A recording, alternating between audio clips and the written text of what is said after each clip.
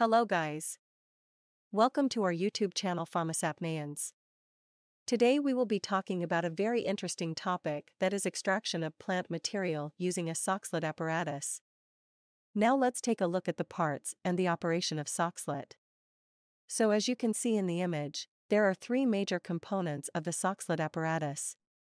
It contains a flask containing the boiling solvent. Then, Soxhlet extractor, in which the drug to be extracted is placed.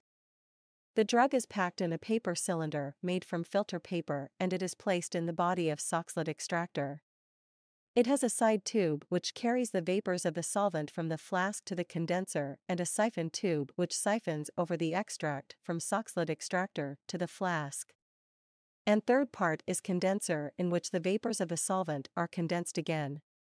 Now let us see step-by-step procedure of Soxhlet extraction. First step is the preparation of thimble. Here we have prepare thimble by using filter paper. To prepare thimble, cut the filter paper into proper size according to the chamber size and roll it and staple to make it such like a pouch. The material to be extracted is placed inside this thimble so that at the time of extraction only the solvent containing the plant constituents come out of the thimble and powdered drug material remain inside the thimble. Now load the thimble containing the powdered drug material inside the extracting chamber of Soxhlet apparatus. First place the round bottom flask over the heating mantle to fit the extracting chamber onto the round bottom flask.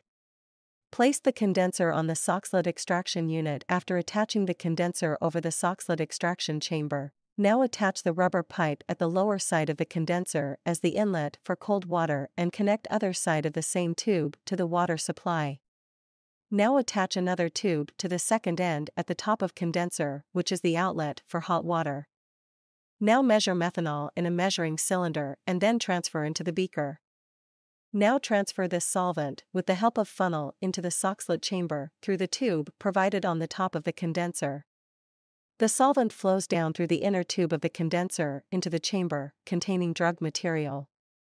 Add sufficient quantity of the solvents so that it will fill the chamber, and after filling, the solvents flows down into the round bottom flask through the siphon tube. Now turn on the water supply. Switch on the heating mantle and then set the temperature to the boiling point of the solvent. As solvent boils, its vapor rise up and are condensed by a condenser. The condensed solvent then fills up the thimble, and after it fills with enough solvent it automatically siphons back down into the round bottom flask.